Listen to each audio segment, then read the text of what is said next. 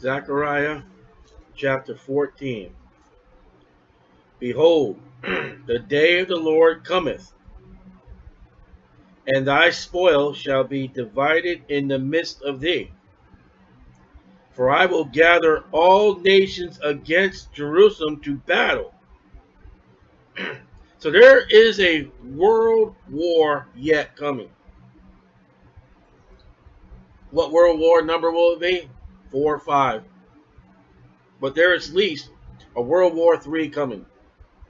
And God will gather all the nations, which they're already gathered together in New York. But their main goal, according to the Bible, is to be against Israel. So no Christian has anything should be with the United Nations at all.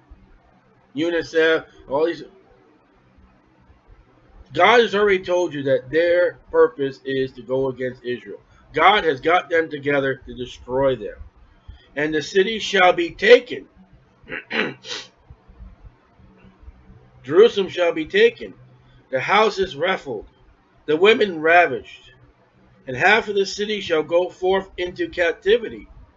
And the residue of the people shall not be cut off from the city. Not be cut off.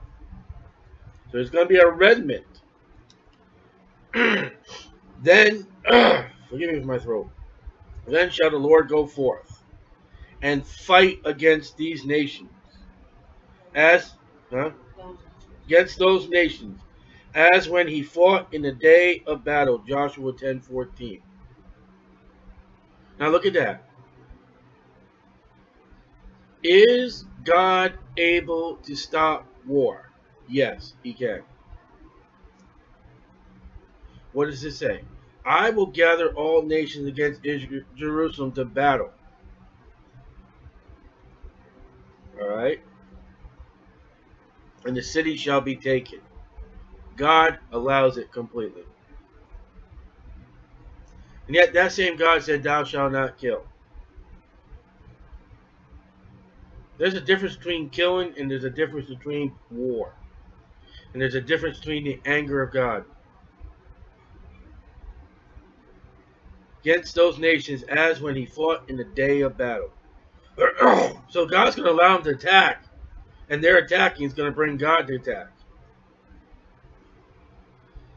And his feet, God, shall stand in that day upon the Mount of Olives, which is before Jerusalem on the east. And the Mount of Olives shall cleave in the midst thereof toward the east and toward the west. I'm trying to keep my voice going. And there shall be a very great valley. And half of the mountain shall be moved toward the north, and half of it toward the south. You're going to see the Lord Jesus Christ plant his feet on this Mount of Olives, and it's going to split into two. It's not going to be a volcano. It's going to be a massive mountain quake. Not an earthquake. We're going to see earthquake in a minute. A mountain quake. He's going to crack this mountain and make a valley. When's that ever happened?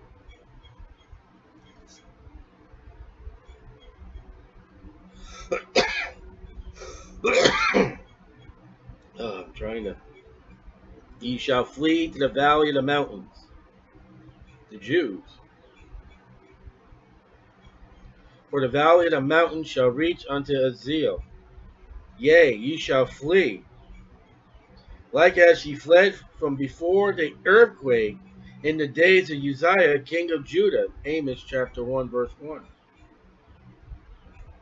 And the Lord my God shall come. You were born again, Christian? Are you saved by the blood of the Lord Jesus Christ? Look what it said.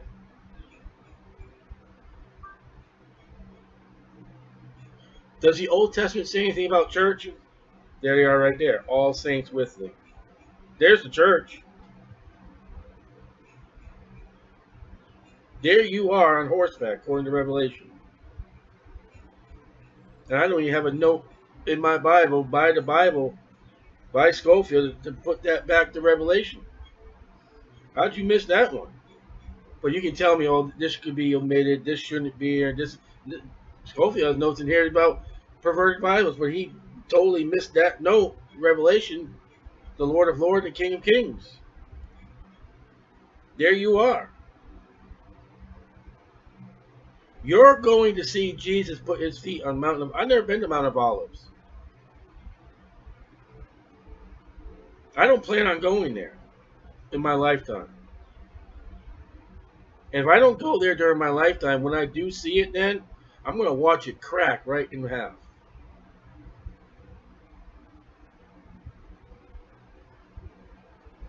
It shall come to pass in that day, second advent, that the light shall not be clear, nor dark.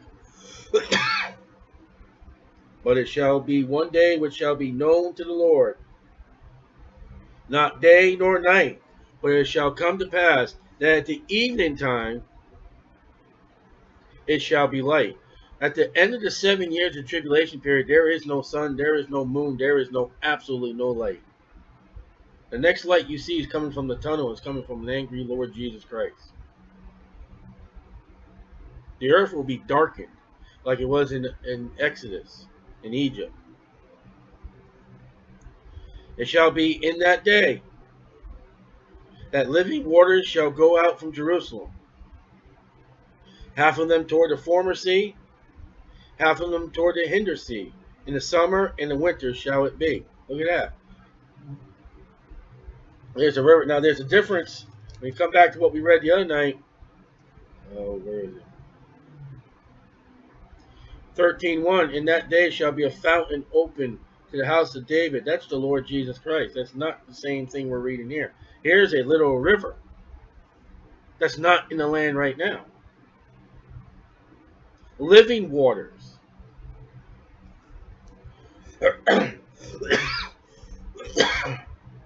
Ezekiel says that these waters will give life. Ezekiel 47, Revelation 22. There will be living waters. There will be all kinds of fish. The fishing industry will come back, and you won't need a fishing and game warrant. There will be all kinds of fish. And the Lord said it. And the Lord shall be king over all the earth. Now, is that today? Huh? It said in the summer and in the winter shall it be, telling us that there will be seasons in the millennium. And the Lord shall be king over all the earth. That's not today.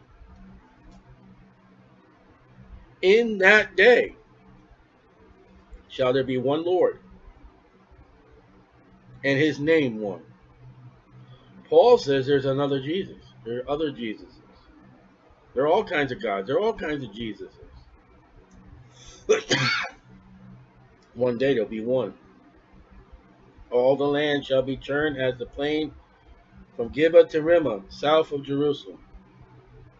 It shall be lifted up, and the inhabitants in her place, from Benjamin's gate unto the place of the first gate, unto the corner gate, and from the tower of Heniel unto the king's wine presses. And this is the description of gates and walls of Jerusalem.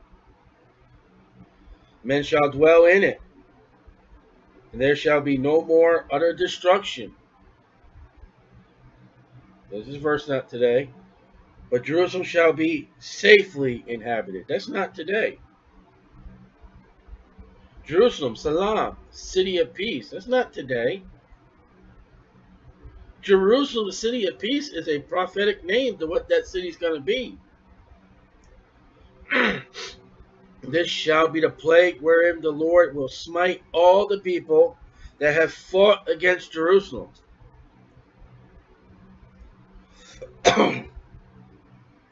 Their flesh shall consume away while they stand upon their feet.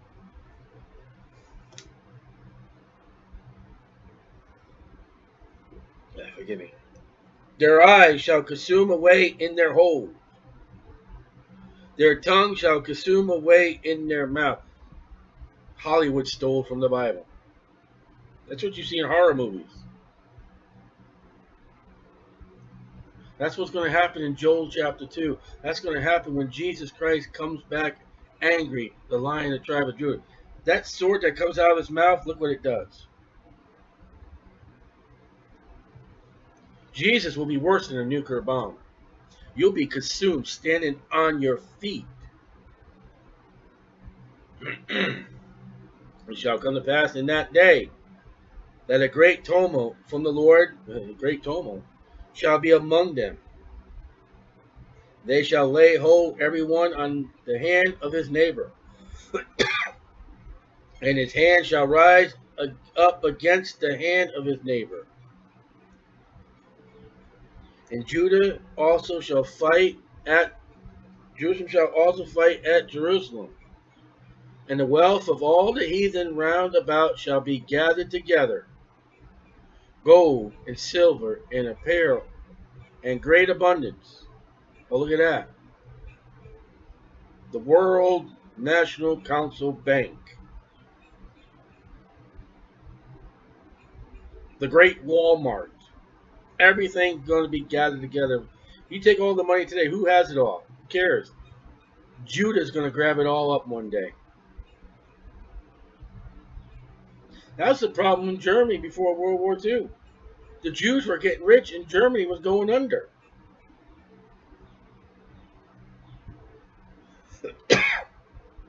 So shall be the plague of the horse, of the mule, of the camel, of the ass, of the beast that shall be in these tents as the plague. Oh, I'm trying so hard. What's the plague? We just read it. Verse 12. Wasn't there a time in the Old Testament the army fled away? 3 lepers went and they found all the booty while the city sat in hunger. They were eating doves, doo-doo. They were eating an ass's head.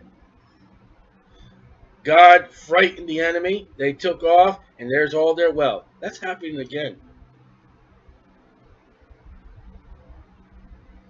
The spoil of the nations are going to be left for Israel to gather.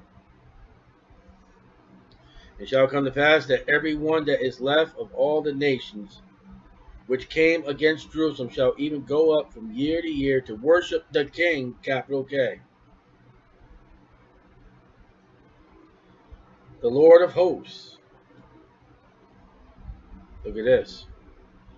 This is the nations now to keep the Feast of the Tabernacles. The law is back in the millennium, and now the Gentiles are going to have to do it.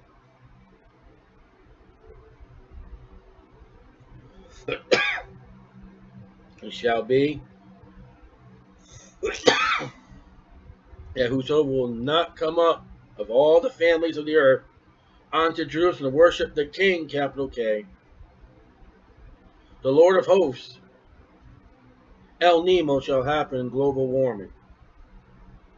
Absolutely not.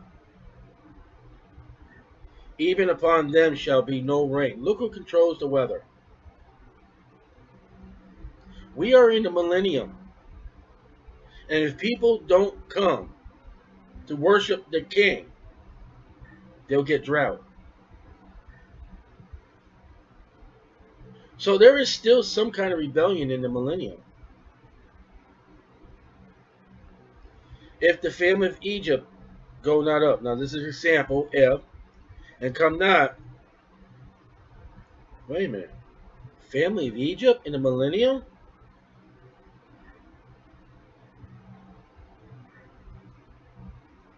That have no rain, they shall be the plague, wherein the Lord will smite the heathen that come not up to keep the Feast of Tabernacles. Every year, 7th month, you pack up and go to Jerusalem. How would you like to do that today? Oh, you know what America would do today, if that was today? Raise the air rates. 200%. Time to go to Jerusalem. Fares now $500 a seat. You know it. You know, you got to have health insurance. You got to have auto insurance. Let's raise the rates. Won't be so in the millennium. This shall be the punishment of Egypt. Punishment, no rain. And the punishment of all nations that come not up to keep the feast of the tabernacles. No rain. God says, if you don't do what I tell you to do, I'll punish you. How will I punish you? No rain. No crops. Nothing to drink. Your animals die. You can't bathe. You can't cook. You can't survive. That's a punishment. In that day shall there be upon the bells of the horses. That's something interesting. All capital. Holiness unto the Lord.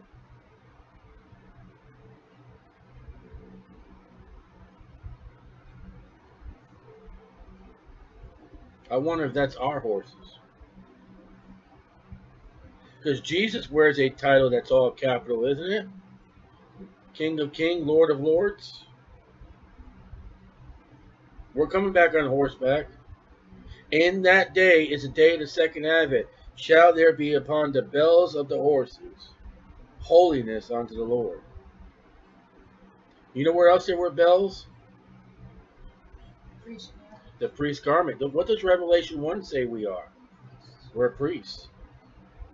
Wouldn't it be great if, as Santa Claus, we come jingling along, a one-horse open sleigh? See, Santa Claus stole from God. Santa Claus is an antichrist. And the pots in the Lord's house. Uh-oh.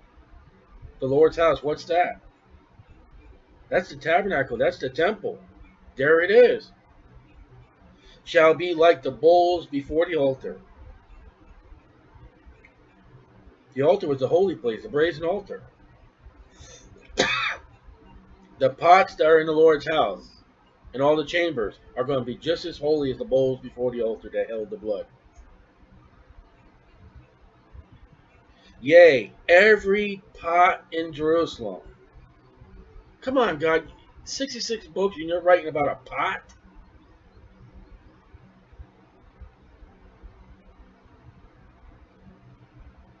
Do you know what's going to be in the millennium? Pots. Does that help you a lot? And you know what those pots are going to be? And every pot in Jerusalem and Judah shall be holiness unto the Lord of hosts.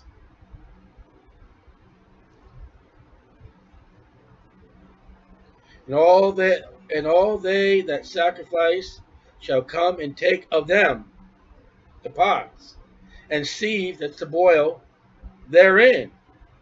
And in that day shall be no more the Canaanite.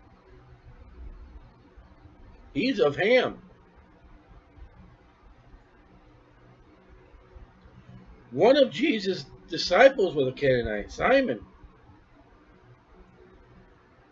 Do you know what Israel was supposed to do to the Canaanites? They were supposed to get rid of them all. You know why? They were having problems with sin. They were having a problem with sex. They were having a problem with idolatry. God told them, kill them all.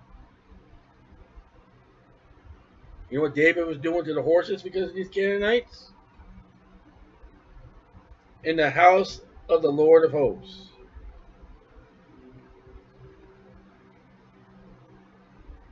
And we close another book.